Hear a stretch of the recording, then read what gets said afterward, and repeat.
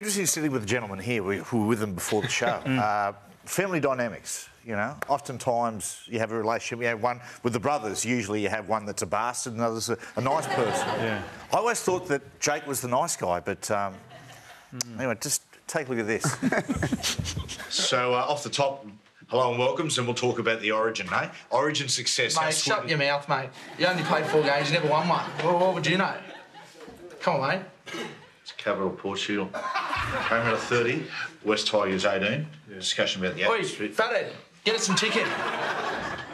Quick, mate. Okay, sorry, mate. Where's the gravy? Sorry, mate. It's just there. Come on. Yeah, say please. Come on. Say please. And talk about the game at the Central Coast. The Cowboys winning. That was an upset, wasn't it? No, it wasn't. Actually, I agree with Matty. Who the f*** told you?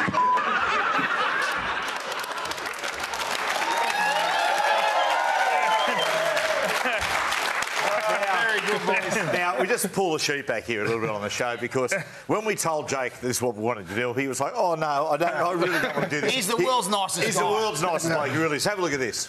Straight off the top, I'll talk to you and Tom about Origin success, how sweet it is. Shut up, mate. The only one you're off.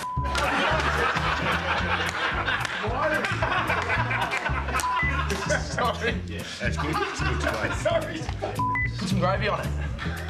Give you some chicken. Quick, mate. all right, sorry. Yes, thank you.